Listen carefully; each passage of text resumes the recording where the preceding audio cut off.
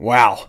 I know you all were watching anyway, but let's take another look at this final round in the Koi Culpepper Papcke Pugh cornhole matchup, the championship. The young girl goes first and she tosses her bag and she missed altogether. Whoa, so far. What? It just slid. Uh-oh. She's like, okay, it's good. It's good. It's good. It's fucking good. We got it. We're going to come back. Okay. Koi Culpepper, that's one of her names. She goes and like, oh, shit, that doesn't go in. Uh-oh, girl's a quick shot.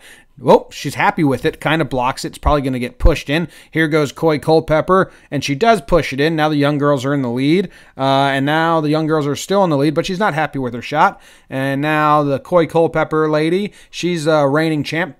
She won the last 2 national championships, knocks 2 of hers in. Wow, good shit. There's her teammate. She's like, oh, good job, good job, good job, good job, good job. What a fun time, what a fun time.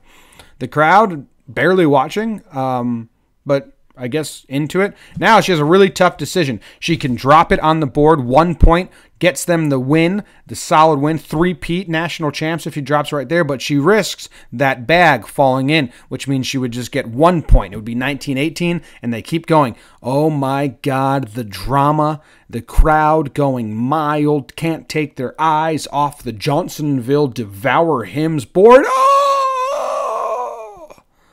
They win. 3-peat. National champs. They beat the 14-year-old girls that were challenging them. The fuck is this? It's on ESPN 2.